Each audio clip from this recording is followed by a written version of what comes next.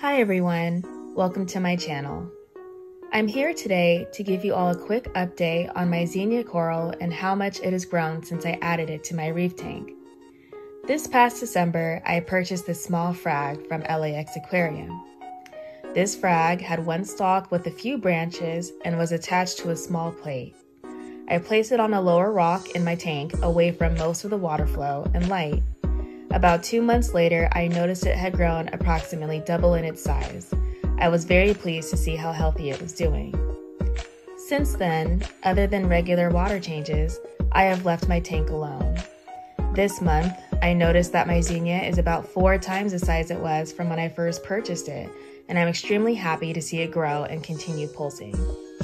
Although some hobbyists find Xenia corals to be a pest because they grow so quickly and all over the place, I personally find them beautiful, and I'm constantly mesmerized by its movement.